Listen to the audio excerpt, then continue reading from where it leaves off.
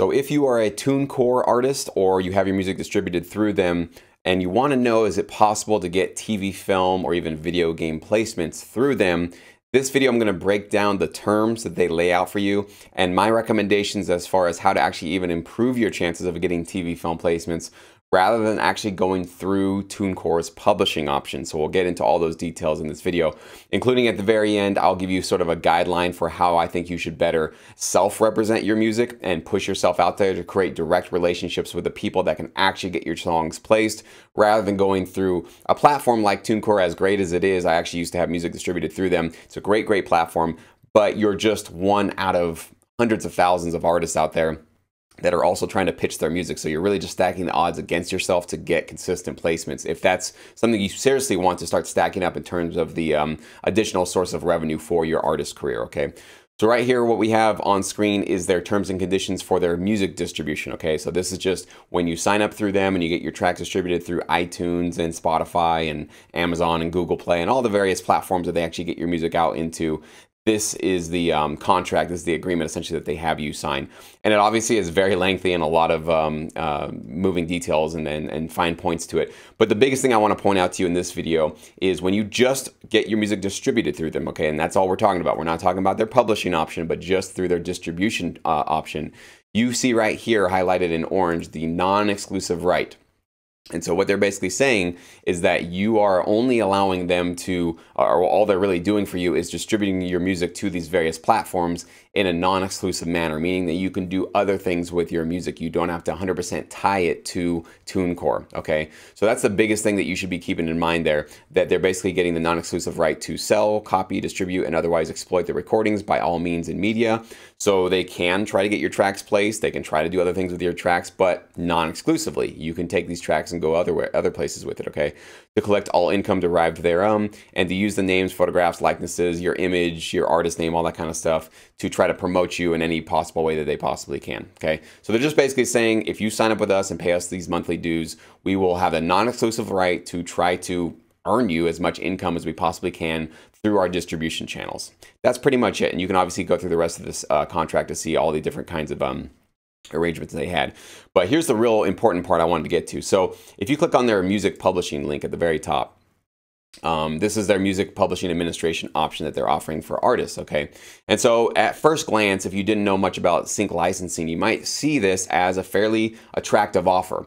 And I think their terms are actually very fair. You know, they have a setup fee of $75, which, you know, I'm not really too excited about. But, you know, it's not a lot of money, but I want to show you why in this video, why I don't think that going through TuneCore's publishing is going to land you in consistent growing income in the sync licensing business. I think you might be able to get lucky, maybe, and land a couple of placements here and there, but I'm going to explain to you why I don't think that's really a smart path, especially if you know and you're aware that sync licensing is such a massive multi-billion-dollar industry, and it can really be a significant source of income for you as a producer, an artist, a band, whatever you might be, or a singer-songwriter, right?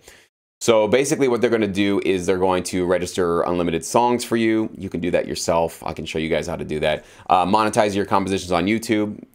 Yeah, but there's not much money in getting your tracks distributed through YouTube channels. If you're not aware, it's kind of a very small penny business right now. Sync licensing opportunities, this is usually where a lot of people get excited about this. And of course right here, keeping 100% of your copyright. So they're not taking, it's not like a work for hire where they own your music. You still get to own your music, right? So not bad. And they have this reel here where they play some of the placements that they've gotten. And, you know, it's very exciting looking and all that good stuff. And they talk about some of the stuff they're going to be collecting for you if you sign with them, okay? So they're saying that this is all the different sources of income that you could be earning, and this is what they're going to help you collect.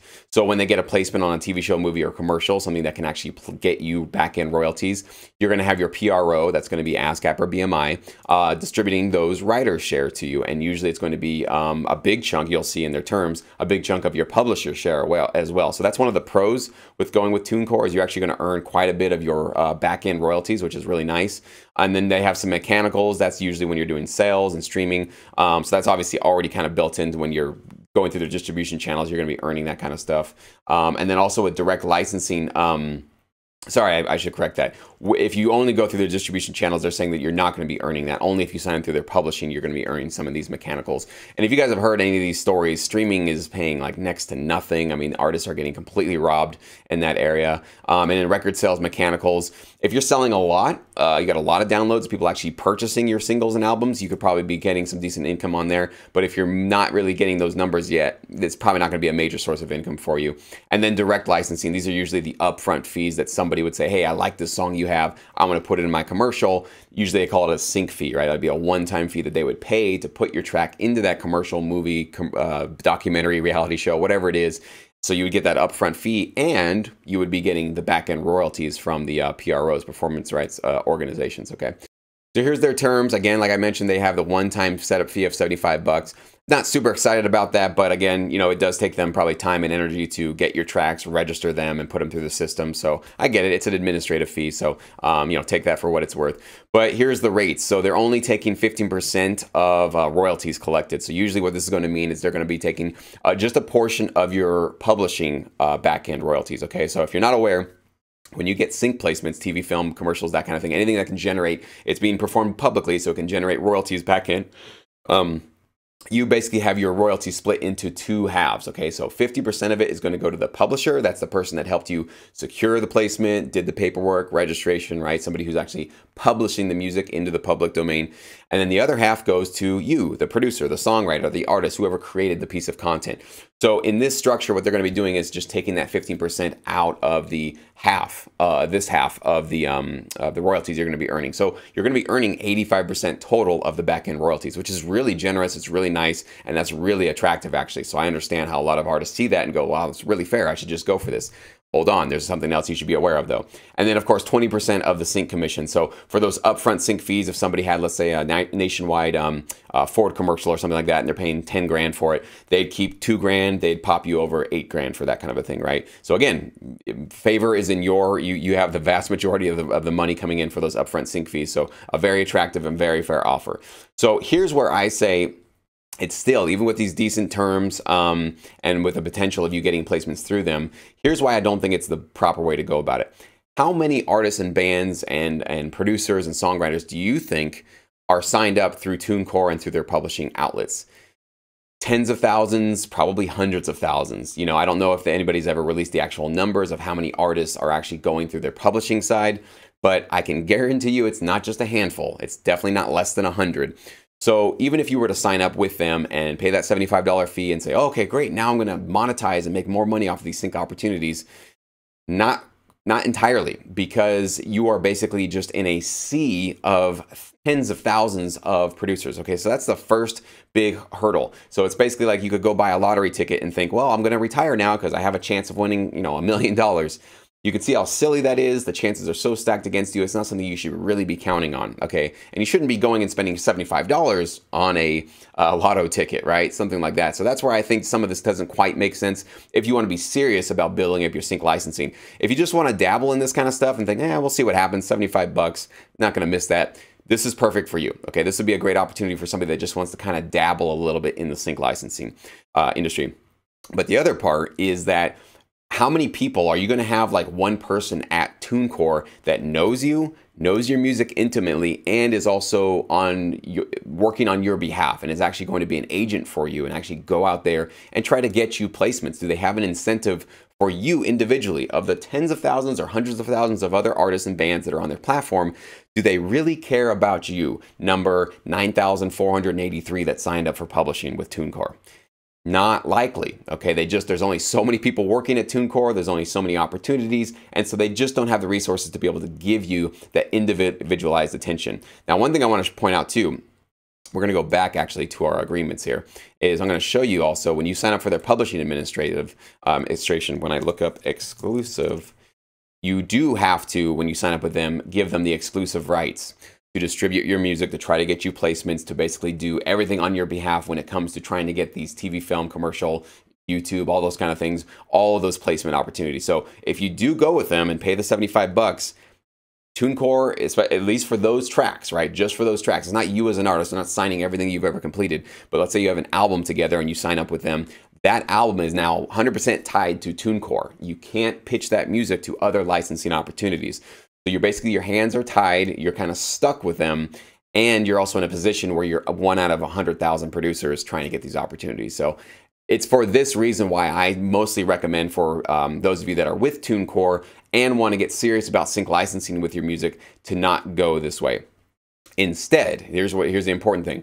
Instead, what you should do is reach directly out to TV film music libraries. If you don't know what they are essentially the clients of TuneCore. Okay, so what TuneCore does, they gather all this music, right? And they get a lot of you signed up under their publishing option so they can exclusively represent it. Then they go to music supervisors, music libraries, ad agencies, reality TV show producers, trailer houses, anybody that might be needing music. They go and wine and dine them and try to pitch music to them. Again, you're just one out of 100,000. Very low chances you're going to be getting those opportunities, but that's who they're serving. So here's what you need to realize. You don't need this middleman doing that for you. Really don't. What you can do is actually bypass them and go directly to those same clients, okay? This is what a lot of producers and musicians just don't know. They think they have to go through somebody like TuneCore, like the gatekeeper, to get to these opportunities. That's wrong, okay? I thought that too when I first got started in this business over 11 years ago. So what you need to do is directly pitch your music to a TV film music library, okay? And what you're gonna tell them is that your tracks are distributed through TuneCore, or you just let them know that it's on iTunes or Google Play or Spotify or wherever you have your music distributed through. Let them know that your music is out there publicly.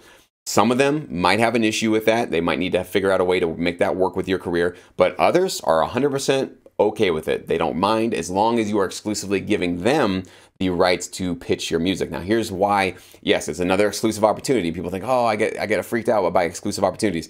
Here's why you shouldn't be so worried about an exclusive opportunity when you're going directly to a TV film library.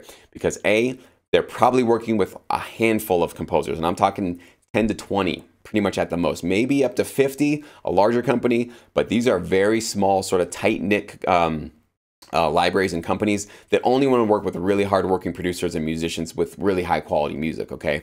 So they're not just accepting any music from anybody like TuneCore does. As long as you pay that fee, they'll take your music and throw it to all these platforms for you. Why do they really care? They have really no incentive. All they really need is a lot of subscriptions, right? So basically there's a quality difference when you partner directly with a library and you have somebody that has a personal relationship with you with a TV film library, right? They know your name, they know your email address. Hopefully you can get on the phone with them and talk to them, and many of them will want to talk to you and get a feel for who you are and what you really want to do, okay?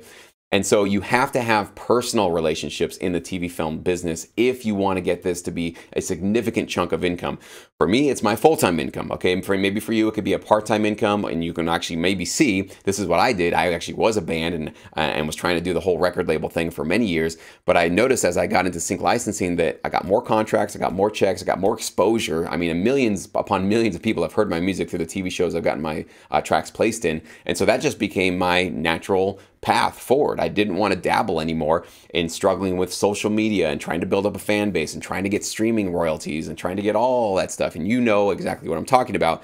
It's just a nightmare sometimes. So with sync licensing, I was directly serving the needs of these libraries, getting my tracks accepted and getting paid. I was getting upfront sync fees and back-end royalties. And then you essentially just rinse and repeat. And what you might find, believe it or not, you might look back on this video and realize this was a big turning point for you, that going in that direction is going to be something that will actually prove more fruitful and more valuable for you. And you're actually going to find a better path to making this your full-time income than the previous path you were on. So if you want to get started and learn how to do this seriously, here's what you need to do. There is a link in the description box below of this video to a free 5-day course. This is a course that essentially summarizes over 10 years of my personal experience in this business. And I'm going to let you know about all the really dumb mistakes I made in the very beginning that almost completely screwed me over and took me out of this industry forever, okay? So I want to make sure you don't make those mistakes. There's 5 of them, essentially, that can be career killers in the long run. But this course is 100% free, and I recommend you at least just sign up for it and go through it, because what I'll guarantee you is by the end of the 5 videos, you will know 100% what it really takes to do very well in this business and whether or not it's going to be a good fit for you. Many of you watching this video might get by the end of the 5 days and realize, you know what, not really what I want to do. I want to kind of keep going on the path that I'm on. Great. but you should find that out right now. You don't want to go 5 years into the future, not see the results that you want, and look back and realize, man, I wish I would have diversified my income streams a little bit more and kind of thought a little bit more about sync licensing, because this is one of the only sides of the music business that's actually growing right now. Believe it or not, year after year, and more income is generated. And you've heard of all the money that gets poured into ad campaigns and Super Bowl ads, and you've heard of all the money that gets thrown into the TV film industry. So now is a really great time to discover if it's something you really want to jump in on. So I've been helping educated producers for over 3 years now on how to really succeed in this side of the business. And I know that by enrolling in that free course, you're going to learn exactly what it's going to take to succeed and whether or not this is going to be something you should be committing a lot of your time moving forward. So thank you so much for watching. And if you found this useful, please leave a like, please subscribe, and leave a comment below if you have any further questions about TuneCore, publishing, administration, or even just TV film sync licensing in general. I'll be more than happy to help.